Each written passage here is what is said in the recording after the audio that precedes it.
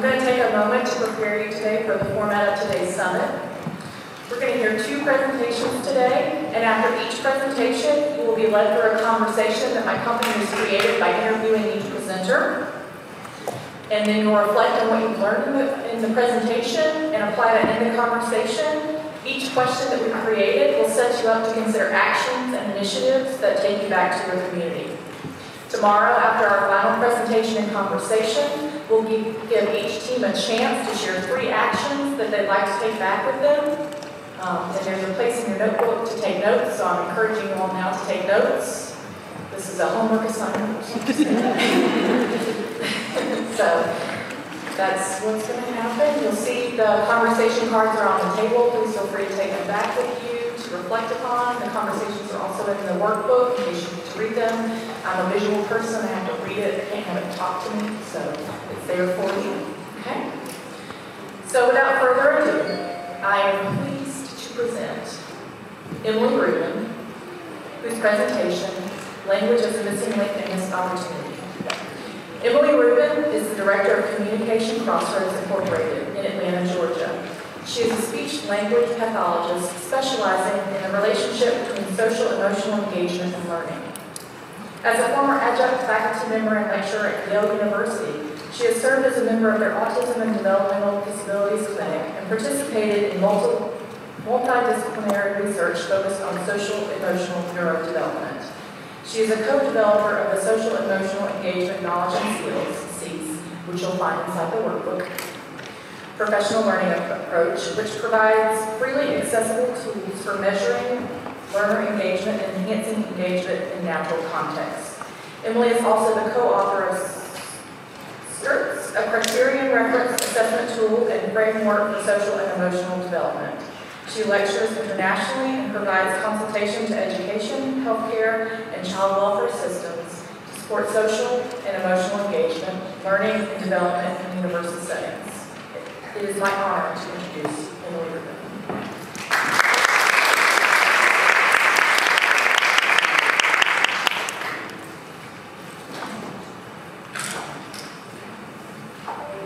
Good morning. Good morning. That sounded a little bit different than I expected. A little bit squeaky. This is the toolkit card that you'll be thinking about. The questions are on the back if you want to preview what you're going to be talking about in your networking sessions.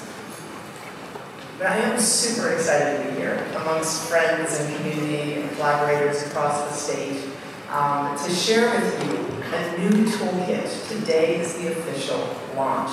Nobody knows about this yet, except for those that have piloted it in the community. But it's officially available now as a freely accessible tool on the getgeorgiareading.org website. All you have to do is go to that website and just search the word language. And the whole toolkit is there, all freely accessible tools for measuring engagement and for enhancing engagement in the natural settings of homes and schools and early childhood settings, all the way up to high school environments as well. That toolkit is accessible to you.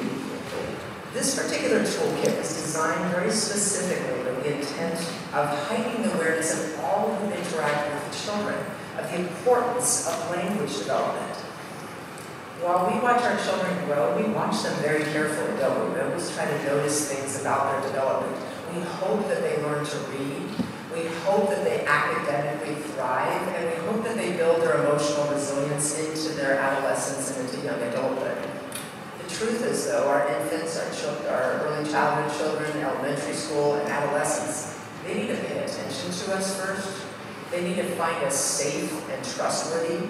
And ideally, they need to find us interesting enough to engage in something called communicative exchanges. Go to Savannah for the search and return. We need to go back and forth in communicative exchanges with children so that they develop language. It is what language development that predicts literacy. Language development predicts academic success, and language development is non-negotiable for social emotional well-being.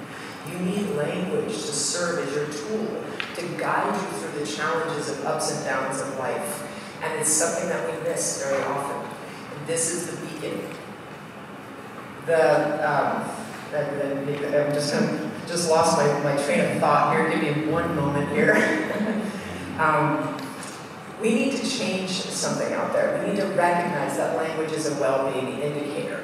And in order to do that, we need to change what we currently do. We use a lot of reactive approaches in which we intervene when we see academic failures, and we intervene when we see that behavioral challenges. We often intervene when there's poor mental health.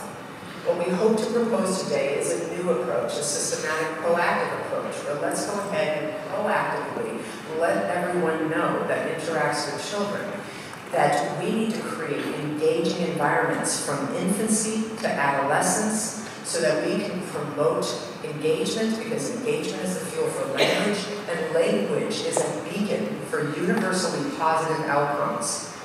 If it is such a beacon, why has it been missed? That's what we want to be talking about a little bit today. Oh, did you not have my title slide up the whole time? I'm so sorry.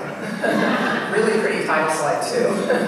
Compliments of Dr. Ariane Weldon and Dr. Gary McGivney, who couldn't be here today, but both of them are active collaborators in this particular project, as has been the Central Savannah River Area RESA, Dr. Debbie Alexander, who's here, and some of the other teammates that I have. I'll be calling out with you in just a moment. So there's this toolkit that I want to share with you today. And in this toolkit, we ask ourselves 3 questions. Why, what, and how? Why do we need to think about language development as a well-being indicator? Similar to like how you would screen for vision and hearing and oral health, we need to be understanding what language development we should be expecting for children across developmental stages. We need to talk about the why language development is so absolutely critical. Then we need to talk about what are we going to do about it? How can we use engagement as a gauge of whether or not children are developing their language as we would expect, and find opportunities where we need to enrich our environments to promote stronger language development. That's the what of this. Then we're going to talk how we can change our practices and policies to be more proactive. Reacting to academic failure, reacting to behavioral challenges and poor mental health is a system that's never going to work. We need to back that up and proactively support children and their families, early childhood, infant Head Start programs. We need to build that resilience all the way through when we think about language. So let's start with the why. I'll stop looking behind me. Sorry, there is a very tiny screen up there I can look at. So that's my screen over there. My glasses are not good. Let's talk about why. Why is language so important? You know, I did choose to be a speech and language pathologist on purpose. And this quote really has guided all of my work. If all of my possessions were taken from me with one exception, I would choose to keep the power of communication, for by it soon I will regain the rest. It is through communicative exchanges that we build relationships, that we understand about the world, that we gain our knowledge and gain our resilience. Language, in fact, is a vehicle by which children communicate their needs and ideas, develop and maintain relationships with those around them, and solidify an understanding of the world.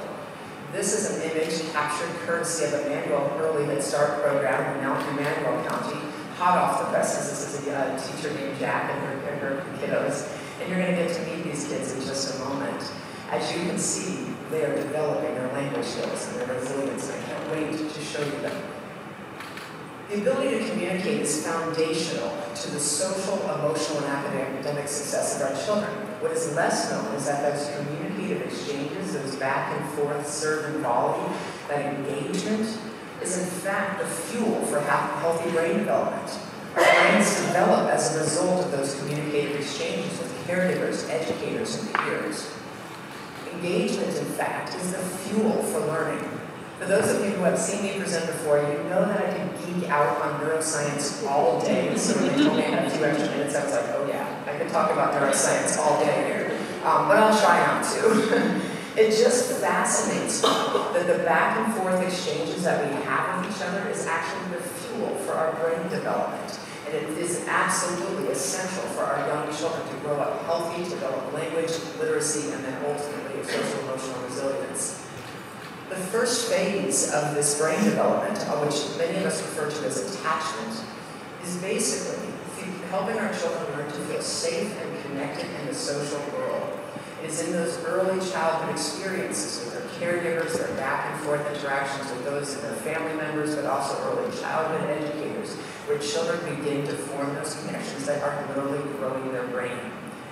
When children are born, they're born with different genetic predispositions, but many children are born with a genetic predisposition toward people. And when you are born with that disposition and you're engaging with people, you get a release of a bunch of neuroendorphins in your brain. One of those neuroendorphins is called dopamine. You don't have to be a child in the 1970s to know what dopamine is, right? Dopamine is just dope, you know? It's this neuroendorphin that just makes you feel like high, essentially. It makes you crave what you're getting. This is the natural form of dopamine. It says, get more of this, want more of this. That is what's genetically released in a child's brain. Another thing that's released is a natural form of opioids, the good kind, the kind that we internally generate. And those are very positive. They spark the brain, they turn it on, they get it ready to learn. But there's something even more important that is chemically exchanged between a child and their caregivers that grows the brain. It's a hormone called oxytocin. All of you know that's my favorite hormone, right? Oxytocin is this really cool hormone that we all produce in our bodies, and then it does something kind of neat. It's a pheromone. It floats through the air. And as it flows through the air, it serves as an attractant. So imagine you're a caregiver setting off an attractant to your child who's already getting a little dopamine and opioids, right? But oxytocin does something even more remarkable. It breaks through the blood-brain barrier, stirs on top of that dopamine and opioid, creating what neurologists call an oxytocin mixed cocktail from heaven. It's this elixir that says turn on the brain and get rolling. But oxytocin is also nicknamed the brain-building hormone because it is necessary for growing brain matter in our young children. Children will not grow their brains in the isolation of social engagement. They will have significant intellectual challenges if they don't have a back and forth interaction. So we need to give them that oxytocin that gives them that a feeling of safety, connectedness, and attachment. And what that is teaching them is that communication exchanges are really the elixir for brain development and for ultimate success in language, literacy, and academic success. As you see here with this particular mother and her child right here, I watch this not just thinking that this looks joyful and amazing and fun. I'm literally watching that child grow. And I see the chemicals sparking the child and helping them recognize the importance of communication. What we're fueling right there is something called the social brain. The social brain is a subcortical region of the brain that reminds all children and all human beings to pay attention to people, to listen to people, to follow role model actions, and to communicate back and forth and back and forth. This engagement fuels language development, and therefore, and ultimately language fuels literacy and so forth. Why do children read, by the way? Children want to read because they want to hear what an author has to say. They're connected, they have relationships, they want to know what other people have to say. Why do children ultimately write? To communicate with other people. The foundation is connection, back and forth communicative exchanges, and relationships. So as children form that social brain that says communicate with people, stay connected, go back and forth and back and forth, they move forward in their brain development, learning how to seek out social connections with words and language. Children learn important words, not just I acquired my first word, I'm ready to go. They learn people's names, they learn verbs, and then they learn how to say people's names, verbs, and nouns, subject, verb, noun. Why is that so important for language development, or for emotional resilience, for all of what we do in our lives? Well, the ability to talk about people and verbs and nouns actually provides a way of self-advocating.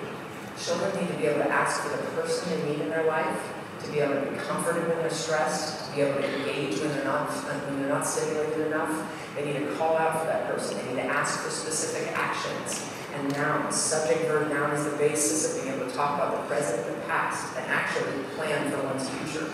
It's non-negotiable for that inner language we need to be able to be resilient across situations and settings. If we don't have the language for people, verb, and noun, we will have challenging behaviors, we will have difficulty moving into a range of novel situations and settings. As you can see in this particular image, this teacher recognizes that as she's reading to these young children. It looks as if the words are jumping off the page, and right into those children, she's really showing them that language is a means of connection and engagement. It flourishes the language regions of the brain. The next big shift of brain development beyond the social brain is actually building the language hemispheres.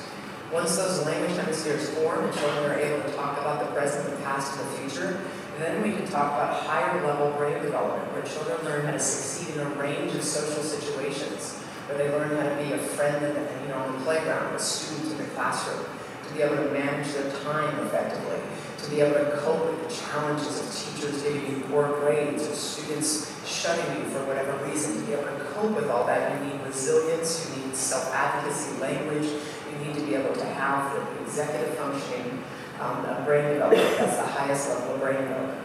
What is fueling all of that brain growth? Engagement.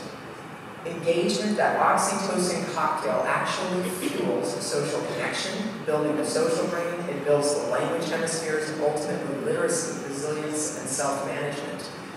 There's a sentence under there that says something else. If engagement fuels language literacy and learning, we are all brain architects. We aren't just parents, and caregivers, and educators, and those that interact with children. We're actually providing the oxytocin to our children that is growing their brain matter. We're architecturing their brain to play a significant role in healthy brain development.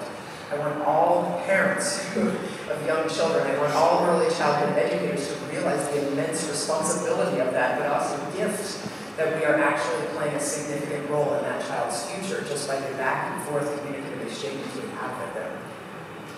Did you know that research demonstrates the most important predictor of third grade literacy and math outcomes is a child's language development at age 5?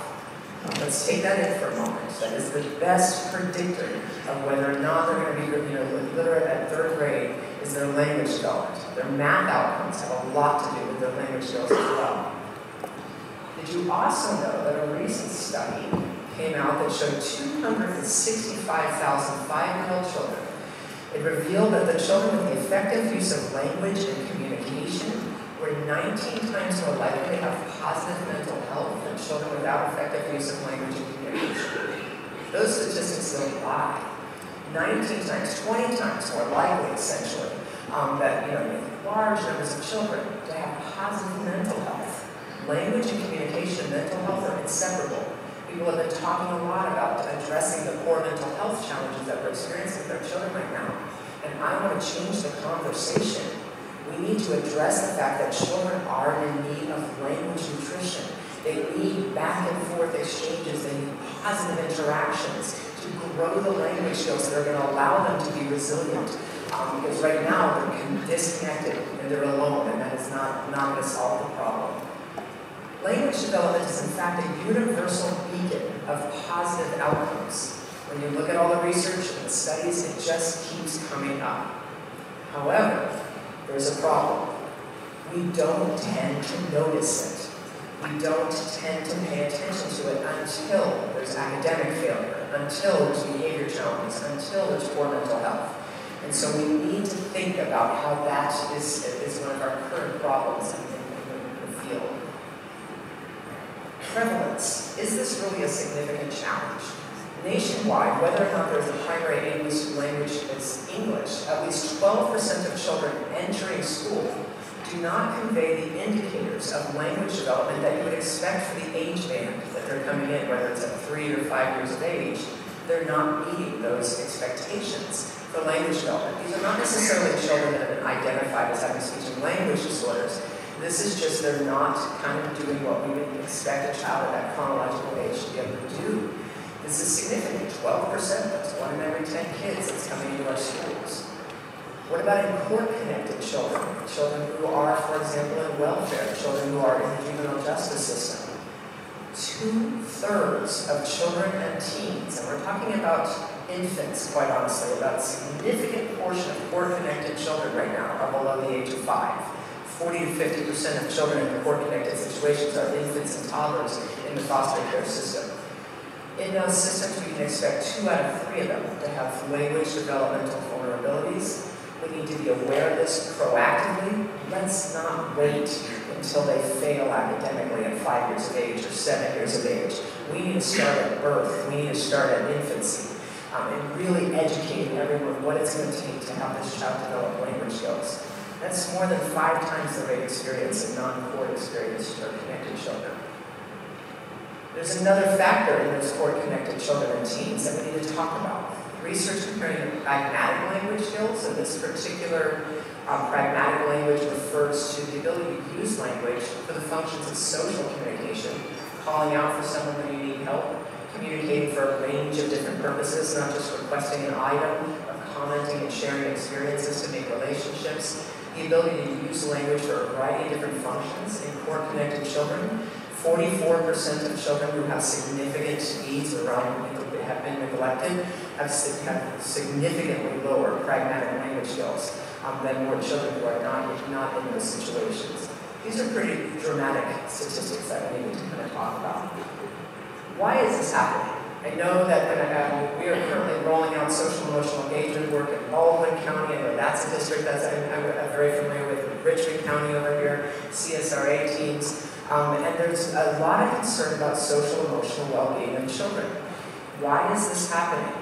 When children do not have inner language, the ability to talk about what's happening at the current moment, we say first we're doing this, then we're going to do this, I don't get to read the book I want to read right now, but next we're going to read it next, or first Sarah's going to go, then Joey's going to go. The ability to use language to sequence things, to then also to say, I'm feeling a little stressed right now. When I'm stressed, I can take a break, I can ask Sarah for a break, I can go here and I can do this. That language, that dialogue that we have in our children is what promotes resilience. Some of our children don't even know how to use people's names and verbs, never mind sequence the day through their minds, and be able to talk through challenging situations like how to ask for a break or how to ask for support or comfort for the purposes of emotional regulation.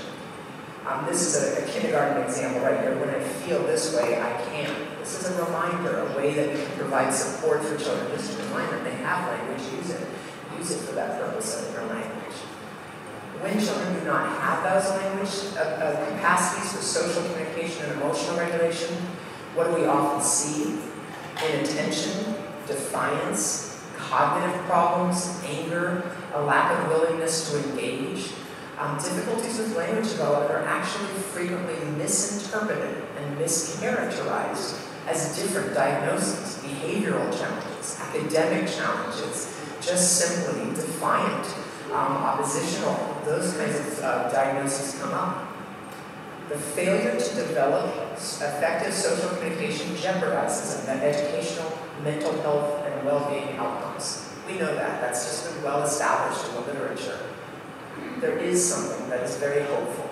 Language is the missing link, and it can be a well-being indicator if we put our minds to making this more proactive in our communities. So what can we do? I just kind of shared a little bit about the why. Communication exchanges is the basis of brain development. Language plays a role not only in just being able to understand the world, but being able to cope and develop emotional regulation. What can we do about it? This quote really needs to be on your mind right now.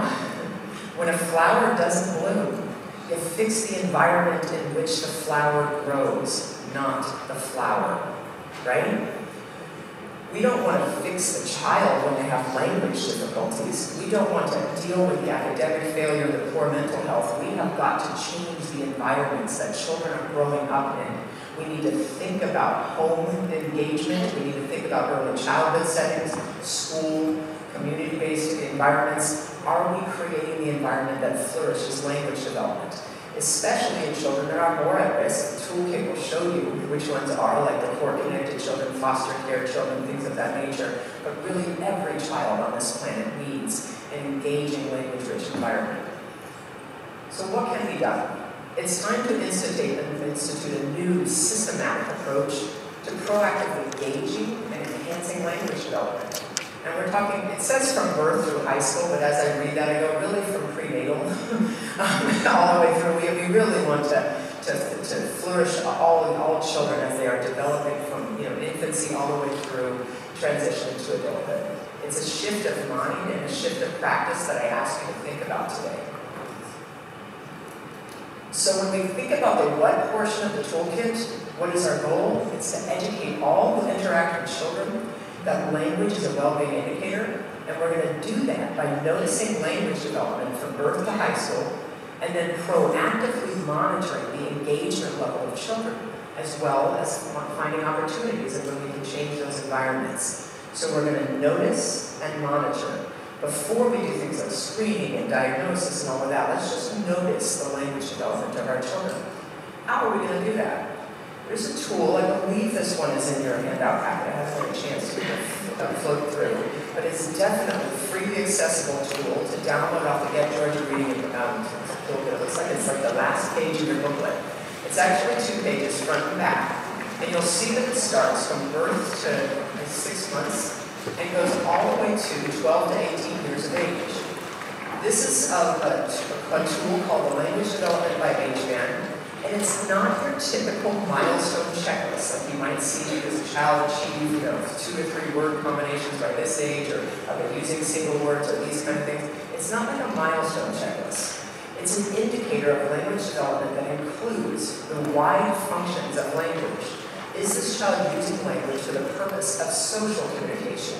Do they use language not just to request objects, but to communicate for a variety of different functions?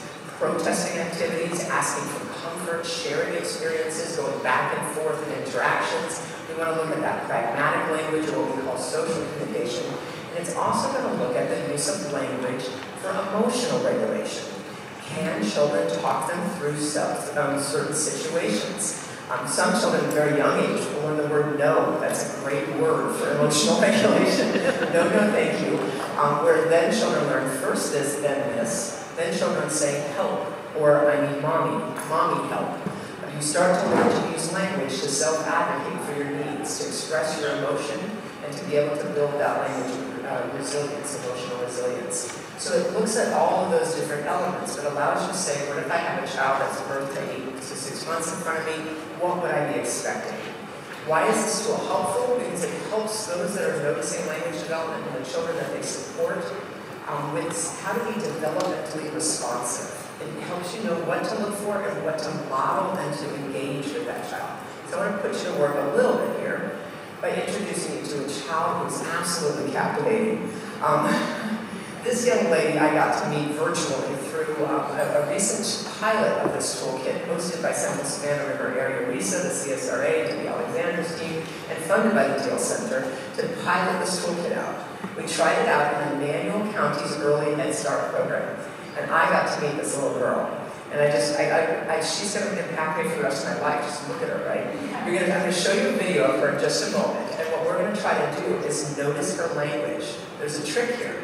She doesn't yet use words. She's about 16 months of age. She will use one word because they're going to do the Wheels on the Bus song, and I think she's going to say beep, beep, like you're going to beep the bus, and the horn on the bus. So that might be a ritualized word that you're going to hear her saying. But language begins at birth. Language begins by children noticing the world around them, maybe use gestures for a variety of different functions and reasons, the ability to notice emotional expressions in others and mirror those emotions. There's all these aspects of language that we can start noticing between 12 and 18 months. You can also see the earlier age range between birth and 6 months. So let's take a look at our tool. If you have it open, if you can see it between 12 and 18 months, what is this child able to do? We're going to try to see, is this child responding to the vocalizations and engagement of her teacher? Is she pairing her gestures with sounds and vocalizations? If you go down the list, is she imitating the actions of the teacher, which is basically role modeling what's going on in the book? A lot of the things that you're going to notice are she's communicating for many different purposes. Not just, I need that book. It is what's happening in that book, let's share about that book. At some point she's seeing there's an emotional situation when the baby on the bus goes wham, wham, wham. She's very concerned about that. And that emotionality, she's looking toward the person who's filming, she's also looking at the teacher, like, how am I supposed to cope with that? What can I do to get through this emotional situation? You can see that back and forth things by looking at all of these indicators. Take a look at this young lady and notice her language. In the soul, say, up, get down, up, get down. People on the bus go up and down, all around the town. The horn on the bus goes beep, beep, beep, beep, beep, beep, beep, beep. The horn on the bus goes beep, beep, beep, all around the town. Bum, bum. The baby on the bus goes beep, beep, beep.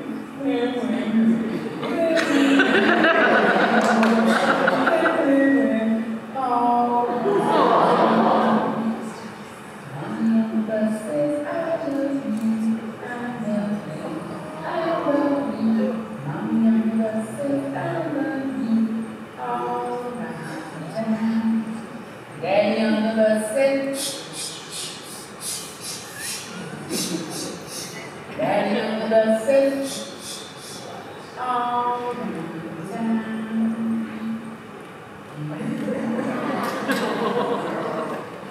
So that little moment, which is about a minute long, we can share all the different things that we noticed. And what I did with Emmanuel Early Head Start is I said, let's look at each and every one of those and put a star on things that you're noticing. And really this experience, this opportunity is just to reflect, are we being developmentally responsive to this young lady given her 12 to 16 month age band at this point? And I'm going to turn around so I can actually read it.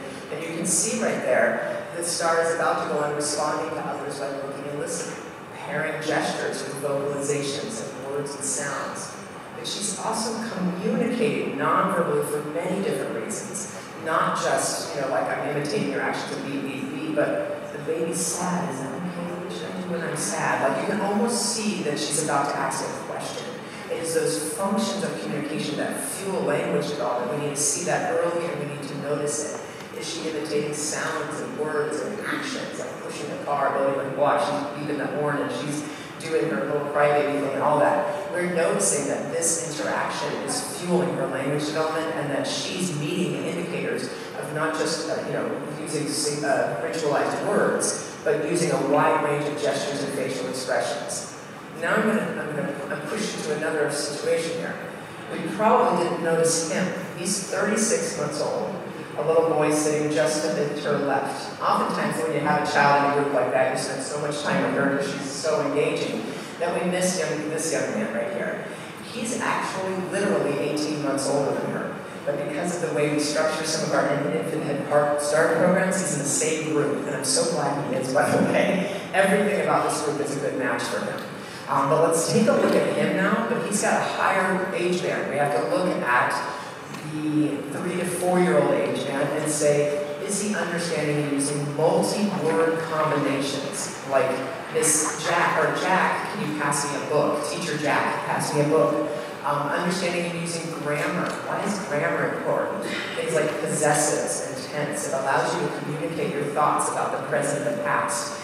Also to be able to request a break or a soothing item when distressed. It's getting a little bit stressed at circle time. Can he request to hold a book and make him feel better? Is he using self-talk to talk himself between first we read Wheels on the Book and then we read the silly book about grandma and her milk? And we recognize and describes emotions of oneself and others. These are some of the emotional regulation indicators of language development for a 36-month-old. Let's see how he's doing. And one of the things you may notice as you watch is he looks a lot like the young lady. Like he actually has a lot of what she has, but we have to keep in mind, he's 18 months older. We have a different expectation for his brain development at this point. We want to see more from him. I literally cut her out so you wouldn't be paying attention to her. All around town. Horn on the bus goes beep, beep, beep, beep, beep, beep, beep, beep, beep. Horn on the bus goes beep, beep, beep, all around town. It's a bump bump. The baby on the bus goes win, win, win, win, win, win, win. The baby on the bus goes win, win, win, all around town. Mommy on the bus says, I love you, I love you. I love you. Mommy on the bus says, I love you, all around town.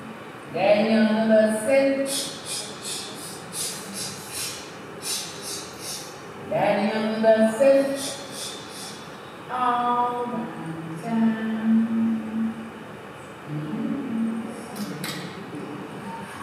Now, who's this? Right, who's this? A cow did come. Moo, you see? I want my share of more beef. Now, Teacher Jack, that was the teacher's name, Jack, she knew this about this young man. She knew that, so we can see her specifically saying, Blake, tell me, what word is that? That's a cow. He tries to say cow. And when he does talk and he says beep, beep, or bump, bump, she immediately reacted to it and said, bump, bump on the bus, Blake. Like she hears his words. She She's being responsive to every little thing he's doing so that we can enhance his language development. When we noticed him, the team got together and we noticed a few things that you might not have noticed in this video, but right there it says requesting a break. Right here, and soothing items. In between those two activities, I don't know if you noticed, but the second one, he had a book in his hand. He reached and said, book, book, book. He asked for the word book so that he can hold something, because sitting there not holding something was too hard for him. He used language to ask for a coping strategy. Yeah, like hitting out the park right there. His $60 definitely freaking out about that. And she gave it to him too, which is like, there's an amazing support for him. But we did notice there were some things that we're not noticing. We're using emotion words, using language to talk through the steps of activities, understanding and using grammar, not yet.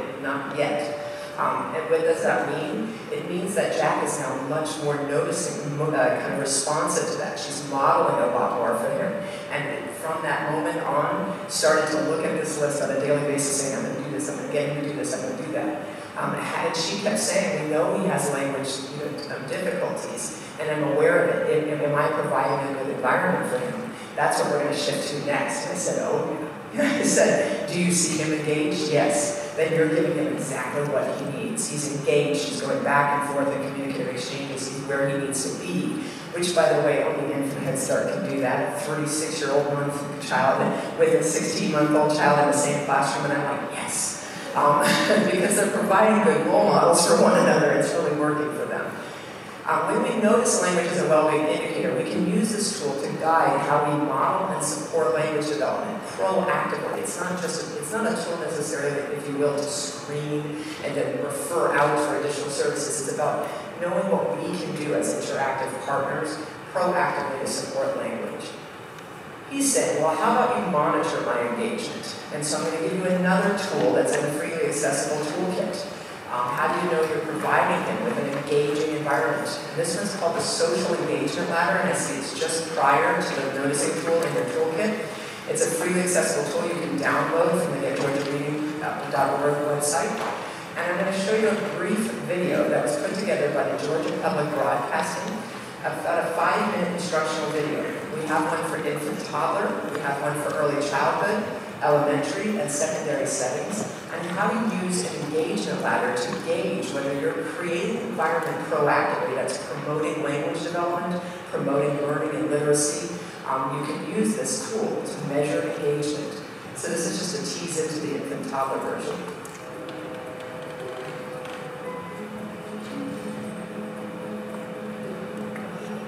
As a speech-language pathologist, I am passionate about the relationship between social engagement and the development of language.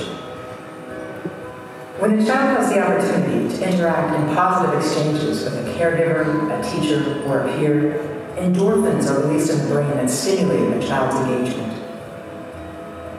While we want our children to develop and learn language, literacy, and academic skills, the truth is, a child first needs to pay attention to us, find the social world interesting, trustworthy, and captivating in order to learn. This engagement is what drives the child to observe us, listen to our words, and learn from our examples and role models. The goal of this video is to introduce how to use the social engagement ladder as a tool to measure engagement in infants and toddlers. There are several other videos that illustrate this tool with children and teens who are in early childhood, elementary, and secondary school settings. The social engagement ladder helps us identify when a child is learning and actively engaged. There are 3 elements of engagement that guide our observations. In order to reach a level of a 3 or a 4, a child would need to show investment, independence, and initiation. Those scores are consistent with children who are mostly engaged or fully engaged with those in the learning environment. If a child is not yet showing all 3 of these elements of engagement, this would yield either a 0 or no focus, a 1 for emerging or fleeting, or a 2 for a partially engaged child. These scores indicate that there are opportunities to enhance engagement. The social engagement ladder is a tool that has been piloted and used across Georgia. Now, about 80 school districts across Georgia are using it in their schools, but we just began to use it more in infant Head Start and early childhood settings as well, and now are beginning a pilot in a neonatal intensive care unit with very young infants to be able to measure is this child, whether they're literally 2 weeks old or 17 years old, is this child invested, independent, and initiating? These are called the 3 I's of engagement. If you're seeing all 3, then it's very likely that this child is engaged and developing their language and learning and growing. So first we need to see a learner's investment. That can be seen by noticing like alertness, shared attention, interest, as you can see across the chronological stage from infants, early childhood, and into adolescence. We tend to be more invested when we're connected with our caregivers, and our caregivers are figuring ways to get us hooked and into the why of the interaction. In this early childhood setting, we were monitoring one child. You'll see him with a blue and a white shirt down over here, making sure that he was mostly engaged. We wanted to make sure he was invested, independent, and initiating. So let's look at investment of all these children. Are they paying attention to their teacher? Are they connected? Do they find this joyful in some way? She's just read We're Going on a Bear Hunt, and so she's bringing it to life for them. I'm so sorry. Can't go over it.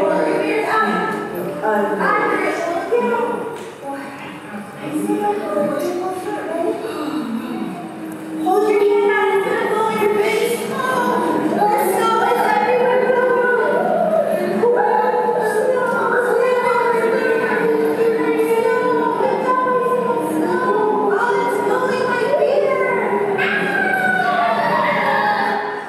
There are many things that she's doing that's capturing their investment, from 1, having them all standing up, 2, we've got the multimedia in front of them, 3, they've got hands-on materials in front of them. There are things we do to create engaging environments, and we want to start noticing that so that when there are opportunities, we see a child who's at 0, 1, and 2, think about what we can do to change the environment so that flower blooms a little bit more. If we move on to independence, that is knowing what to do or what to expect. This is a key element that ultimately flourishes language development, because we tend to be more independent when caregivers give us routines, role models, and visuals. This helps us understand language and be able to use it to be more independent, whether we are an infant in the NICU setting, all the way through early childhood and into adolescence. In this Head Start program, actually, this is Enrichment Child Services. I don't know if it's the same group. This one's in Columbus, and I think in Muskogee County. And so this particular teacher was all about the independence of her students. She wanted to do so by embedding role model, by using music and movement. She's helping her children know what to do when they have to brush their teeth. And they're going to show off for you right now. Brush your teeth, brush your every day. You want to rest all your breaths and have fun till your day. You did good this morning. Thank you so much. That's Ms. Ivy's class.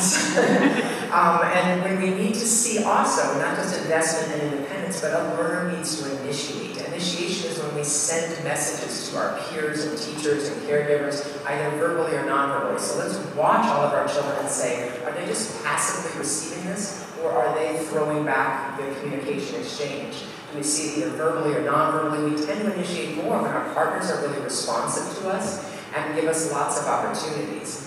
This is Ms. Ivy's class again. She knew that there were some children in her classroom that were more vulnerable and needed a more engaging environment. So when she read Very Hungry Caterpillar from Eric Carle, she made sure that every child had a popsicle stick in their hand representing different food items that the caterpillar was going to eat. So when that food item came up, they could initiate even without words. And this gave them another mode of communication that brought out their initiation.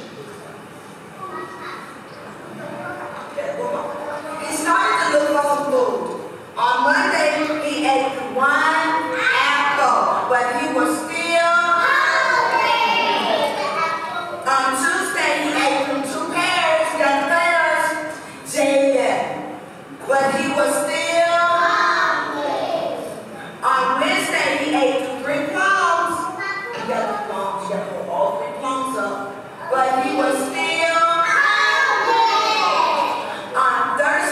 he ate 4 strawberries. You got the strawberries. Come on, you got the Jordan. Jordan got the strawberries, but he was still. I don't know if you hear her, but she's modeling people's names and verbs. She's making sure every child has a voice, even when they don't have a voice yet.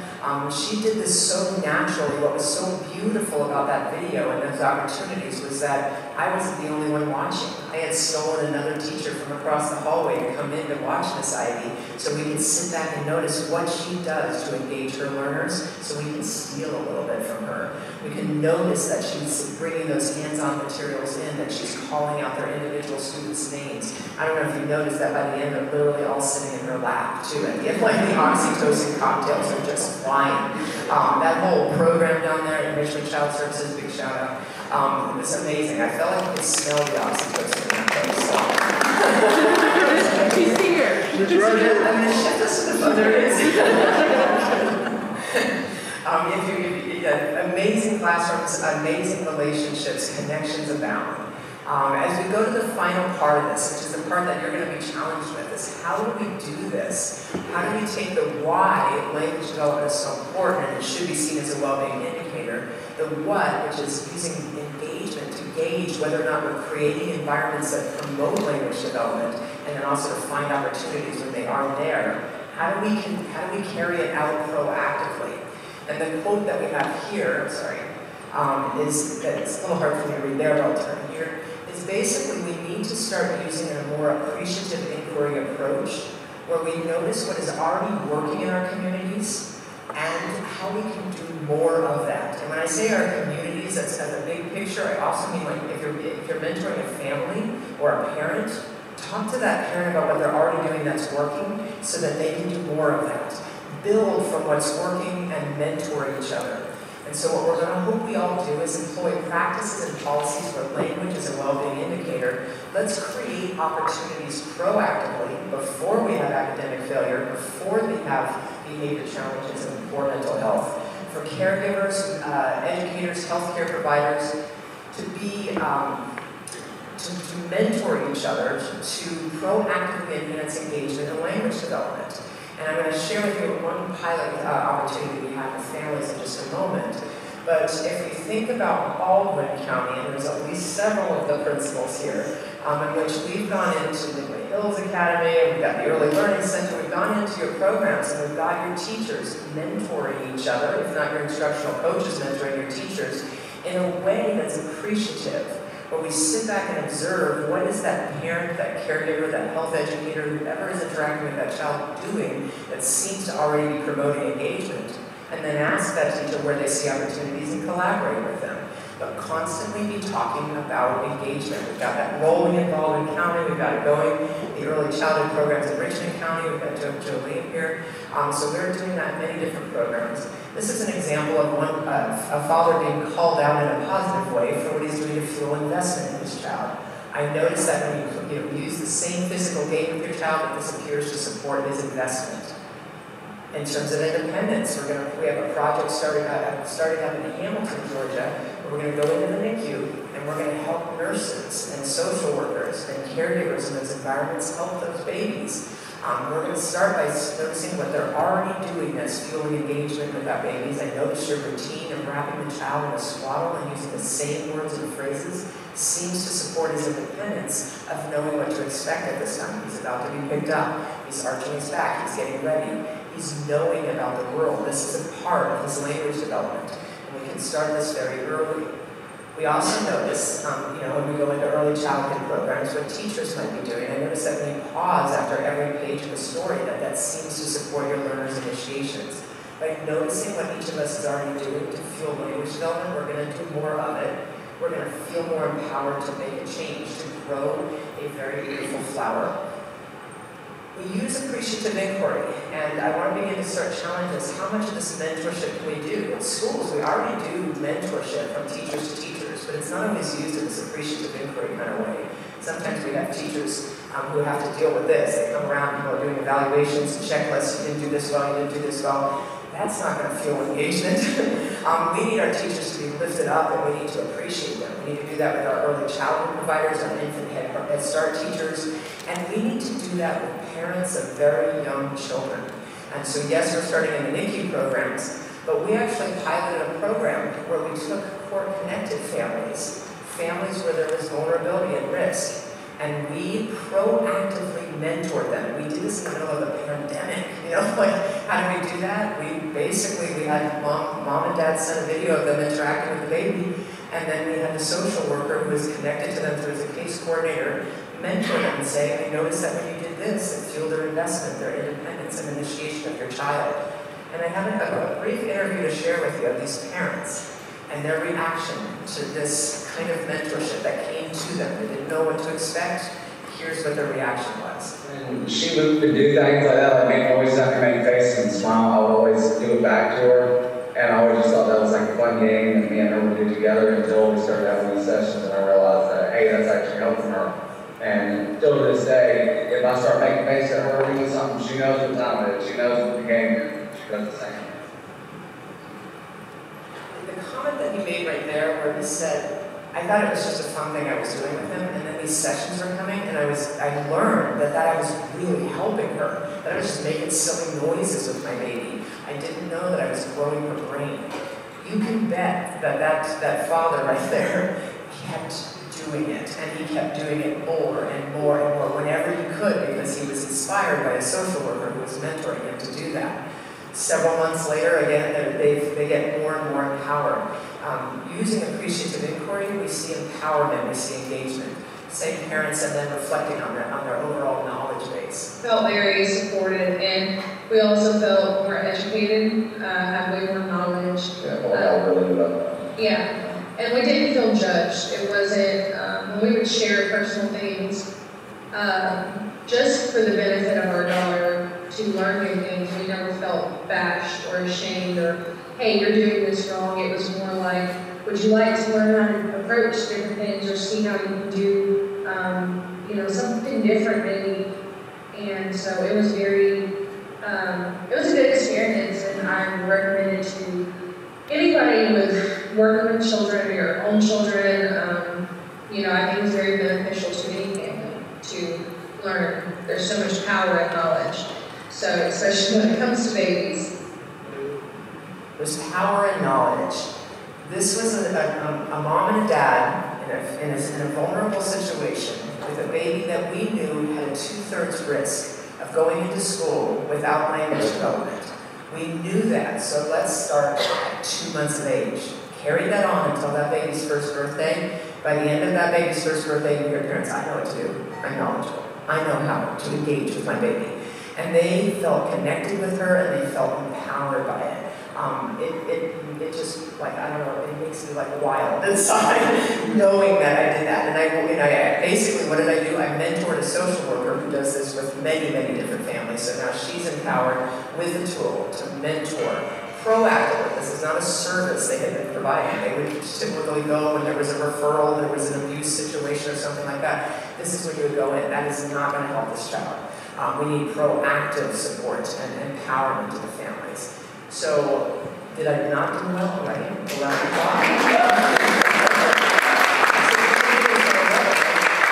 So, I'm excited right now. You've got amazing people out here. People who are very familiar with social emotional engagement, knowledge, and skills, which the social emotional piece is some of those tools that are in here. This toolkit, you've got the Baldwin County team over there, you've got Richmond County, CSRA, Central Savannah River Area RESA, was actually supported by the Deal Center to pilot this toolkit with a Manuel County Head Start, as well as a pre-K program at Hornsby Elementary in Richmond County. And the impact on those teachers was remarkable. Like, I just have to tell you that they shared out that being able to watch children and notice what they're doing and then realize that they are that powerful as educators was really empowering to them. So you have some questions that you're going to be talking about here, or you have questions for me right now, and you're going to facilitate that. That would be great.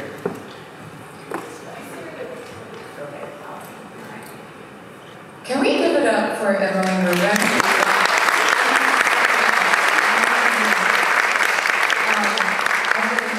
By the way, my name is Jen Graham, and I'm the founder and CEO of Inclusive. And I will be your host and MC for the remainder of the summit. Thrilled to be here and to witness Emily in action again. Really, it's been profound to follow your journey and to continue to see the work that you're doing. So I'd love to open it up to the floor for any questions. I will gladly come to you. We'll use the mic there for Emily, but if you have a question, please raise your hand. We have about 9 minutes for Q&A. Provide PL to schools. Yes, I'm smiling. She asked if I provide professional learning to schools. And all my school districts here, yes. Myself, and I have a team that does provide professional learning on how to measure learner engagement, how to enhance engagement, and then how to do teacher-to-teacher mentorship, which, by the way, is not only about fueling engagement in children, but it's fueling engagement in your teachers, really lifting them and giving them emotional resilience through all these challenging times. So yes. Any other grade? Yes. Thank you for an engaging and exciting presentation. While you were speaking, I kept thinking, how do we manage the competition with social media and how that's impacting our kids? The pandemic has made things interesting. We rely on a lot more. I had a mom this week who has a 4-year-old who's on TikTok. So how do we compete with that interaction in terms of development? That is such a good question. I have young children myself, but they're not that young. They are 13 and 16. And if you go back to their early childhood years, I remember I used to tell the story that with my oldest, who's now 16, that every now and then I'd put her in her little car seat and put like Baby Einstein on, that Mozart music, and while I quickly washed the dishes and did all the chores. But I made sure to pull down my blinds because I didn't want my neighbors to see me putting my 8-month-old in front of a screen because I am who I am, right? That's one of the things. I was anxious about that. But something has changed in the last 16 years, is that stigma is no longer there. And that I see as we walk down the streets, 1-year-olds with screens in their faces, and outward-facing strollers that they could be looking toward their caregivers. And we have a public health crisis. I see this as a public health crisis because we need communicative exchanges to grow brains.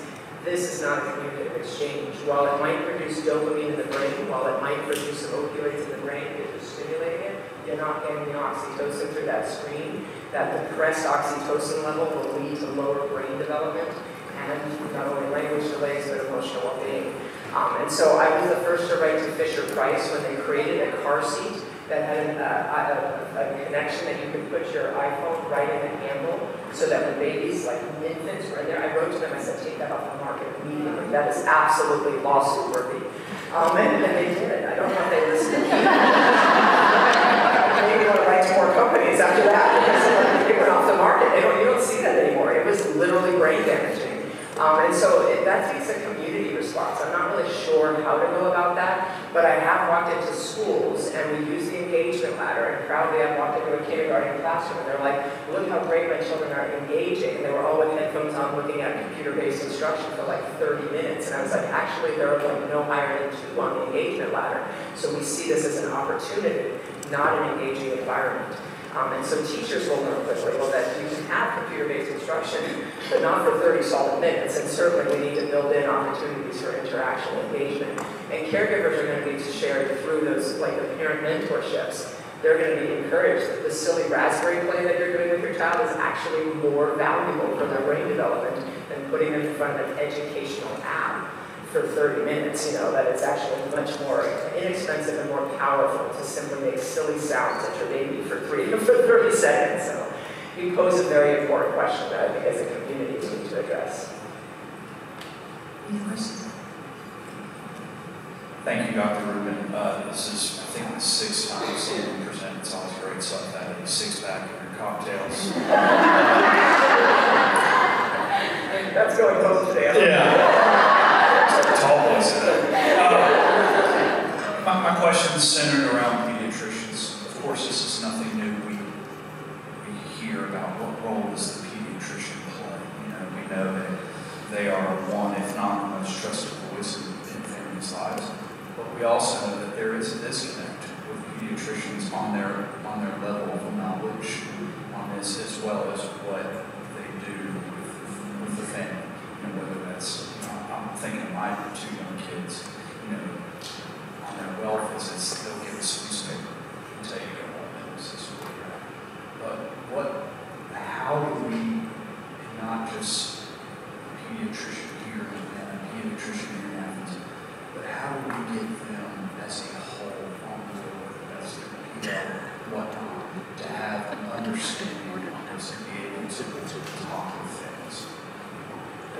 for those who didn't hear that question, is one that's a very important one, is how do we help our pediatric, medical providers, whether it's a pediatrician, the nurse practitioners, those nurses, for example, even in the NICU that we're going to be working with, recognize and understand their role in imparting proactively the importance of engagement.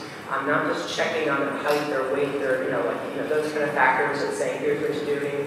Maybe they'll ask a question about screen time these days, but they're not asking the proactive question, how often do you sit down and have little back and forth communicative exchanges with your child? And that's because language developmental checklists, the more traditional ones from the language development by age band that I have in your book right now, are different. They just simply say, does the child have a single word? Does the child use 2 word combinations? They're just checklists. They don't make you think. They don't make you think like, is this child actually engaging back and forth in interaction? So another big question that's here, what can we do to change practices and policies among pediatric well-care visits? While the parent is interacting with their child, we could be noticing language development by age band. We could be saying, I noticed that when you are going back and forth with your child right there, that seems to be fueling their engagement. Did you know that engagement fuels language development, and really educate using those 5 to 10 minute period of time that they have for doing those things. And so it's definitely on our list. We have our first hospital that we're going to be working with, and that's right now we've picked the neonatal intensive care, but we can go from there. What we're going to be helping is those nurse practitioners that work with children who are at severe risk, they're born premature. We have to recognize there's a brain developing in there, and that brain needs engagement. And while they need safety and they need to be alive, which is one of the #1 factors there, we need to make sure that that connection and that bond is happening. What a beautiful question, though. Thank you. Not really answering questions, but throwing them back at you. Our last question over here. And thank you, Dr. Rubin. So my question is, how does language development intersect with personality development? Things like introvert, extrovert, or even attributes such as self-confidence. What a beautiful question. So the question of how does language development and all the concepts I've been sharing have to do with personality development, things like introverts and extroverts and different factors like that. And I think that language is a way for children to be able to show their true personality, and that oftentimes the reserve that we're seeing in children may actually be misinterpreted as introversion, but they don't have tools to be able to communicate. When you use the engagement ladder in early childhood or elementary or in home environments, you do not need to be verbal in order to get a 3 or a 4. And so, and you also don't need to be in a large group. And so we need to think about how do we help all children initiate, invest, be independent. And so we think about pairing your kids up into pairs of 2, maybe if they're in their classroom, giving them multimodal ways of communicating. They can point to things, hold up a visual, they don't have to verbalize. If we give children multiple ways of communicating, giving them multiple situations to engage, we start to see that children who are more likely to engage in a smaller group situation will flourish in those situations.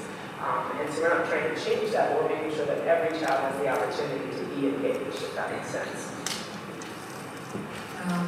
Thank you so much, Emily, for being here and for sharing your knowledge with everyone.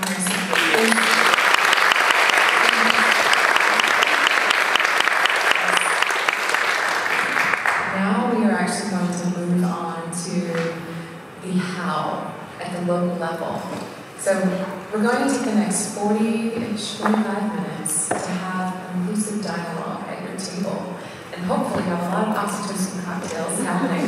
Maybe not the 6-pack, but we'll get there. And the way this will work is that it follows a simple model of just one host. So we have my